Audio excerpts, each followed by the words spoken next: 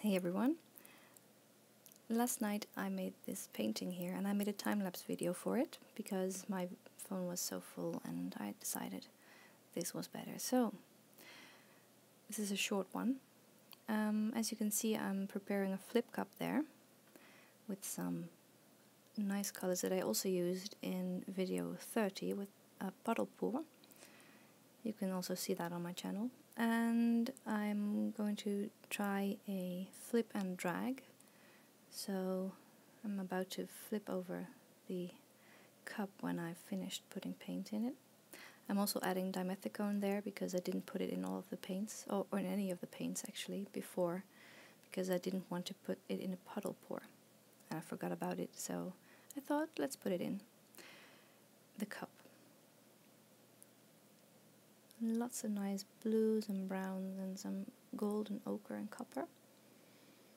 And of course, lots of white. Okay, so the cup is done. Then I put the rest of the white paint that I had on the canvas and realized I didn't have enough. So I'm stopping the video now to mix some more white. And I'm back with more white. What do you know? Spreading it out over the canvas. I'm really happy with how this one turned out, by the way. The previous one was a struggle, let's say it like that. And here we go. This one developed really nicely on its own. Look at how it's moving on the canvas. The paints were really thin, but still lots of beautiful cells popped up.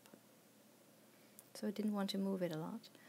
Torching out the bubbles, and then I decided to use a hairdryer because the paint was so fluid I could blow it out without making the cells break.